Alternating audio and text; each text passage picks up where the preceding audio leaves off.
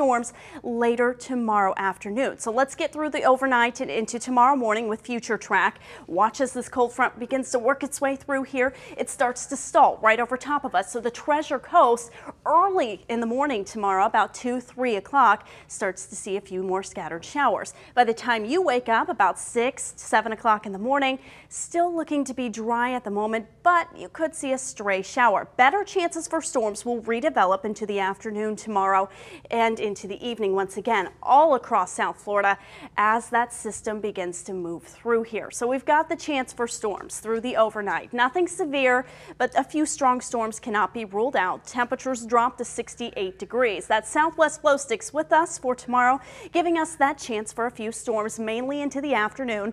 Highs will top out at 85 degrees. Here's your boating forecast. We've got the chance of storms. Seas pick up a little bit, 2 to 3 feet. We've got a small craft advisory and a light chop on the inland waterways. Winds out of the southeast to add 5 to 10 knots. Here's South Florida's certified most accurate forecast. Yes, we've got the chance for rain tomorrow, Monday, Tuesday, even Wednesday as that second cold front works its way through here. The first one doesn't do much in the way of temperature, but it does bring the chance for rain. The second one brings the chance for rain and cooler temperatures. So we top out, folks, Monday and Tuesday in the upper 80s. Yes, it's going to be hot and humid, but the cool front works its way through here. And notice we go from the upper 80s down into the low 80s by the end of the week and into the weekend. Then we're right back up for next weekend in the upper 80s.